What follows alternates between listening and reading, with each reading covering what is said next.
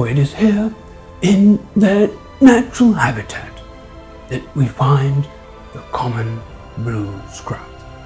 But why do blue and green so dominate the plumage of the medical professional? I can't do this all on my own. No, I know I'm no Superman. I'm no Superman. Now, contrary to whatever you may have heard, I don't actually spend my time hanging around men's changing rooms. I've come to explain why scrubs are normally blue or green. I know there are some variations on the theme, but these are fairly recent developments since scrubs have been adopted as a sort of uniform in all sorts of environments. But their original home and where they derive their name is because they come from a scrubbed or sterile environment. So to understand why they are the colour they are, one needs to come here to the operating theatres and maybe take a trip back in time. At the start of the 20th century, doctors routinely operated in their own clothes, and indeed a bloody apron was the reassuring sign of a good surgeon. But the growing influence of Joseph Lister's revolutionary antiseptic teaching, and precisely 100 years ago the catastrophic 1918 Spanish flu pandemic, made even cynics pay attention to asepsis.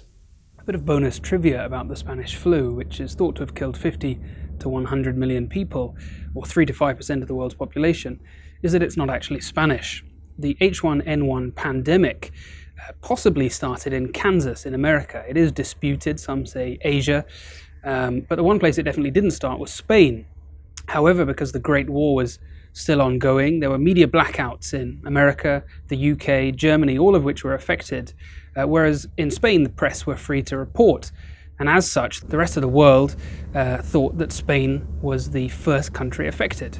Operating theatres went from giant petri dishes to wanting to convey the pinnacle of cleanliness, and what says clean better than pure brilliant white? Surgical drapes, gowns, and the clothing of operating theatre staff became a monochrome affair. Now, an obvious problem with white springs to mind. Remember, in those days, operating theatre linens were reusable, and it's very difficult to get bloodstains out of white sheets. Believe me, I know.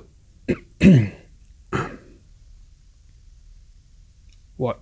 And as any skier will tell you, the combination of dazzling lights and white can lead to snow blindness. So you might then ask, why not make all sheets red? That would disguise the bloodstains and you could get a few more uses out of them. Actually, it's for the same reason they're not white, and it involves a nifty bit of optical science. Here comes the science bit.